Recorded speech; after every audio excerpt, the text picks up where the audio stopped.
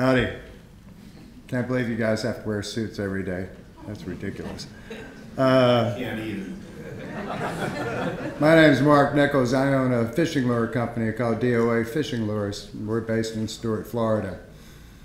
I've been in business for 27 years, been quite successful. A large part of the reason why I was successful is because I lived in a phenomenal fishery. I've had people, I was in North Carolina last week, I was in South Carolina the week before that, I was in Texas a month before that. Those people are all asking me about the Indian River Lagoon. I could show you pictures like the pictures of big fish, oh you go ooh ah. I could show you pictures of the Indian River Lagoon where I had to push my way through grass. Now there's no grass whatsoever. My questions to some of you folks that work here would be, have you ever accepted a check from Big Sugar? My other question would be, do you fish? If you don't, there's a lot of us here that would love to show you our lagoon. And we would be more than happy to show you in person and explain to you what happens, because we can talk to you till we're blue in the face.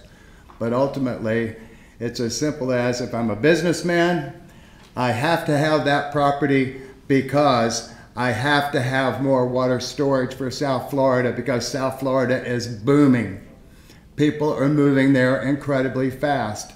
When we have a dry year, then we have water rationing in Stuart because we don't have enough water in the lake. We have people pouring into South Florida. If we have 3 drought years in a row, then what do? If you're a smart business person, you're going to buy the land now, because every day you don't, they are going to raise the prices and you're going to pay more for it and you're going to have it. So why don't you go ahead and get it? Even if you don't care about the ecology of the Everglades, which is a national treasure, which the state of Florida, the world record, all tackle record speckled trout is from the Fort Pierce, Florida, which is on the Indian River.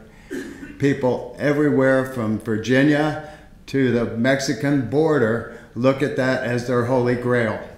That brings millions of dollars into our economy. We've heard a lot of these folks with sugar, and I understand, say we're going to lose our jobs. Well, we've got a whole bunch of people that are losing their jobs, whether it be a hotel or a guide, because they can't get work, because everybody has said, oh my goodness, there's no grasses left, we don't have anywhere to go. So that's the bottom line, I guess. Anybody got any suggestions what else I need to say? But that's basically it. You know, my business success is because of where I started. And now I can't bring people there. If I want to catch a giant trout, I'm going to go to South Texas. All right. Later.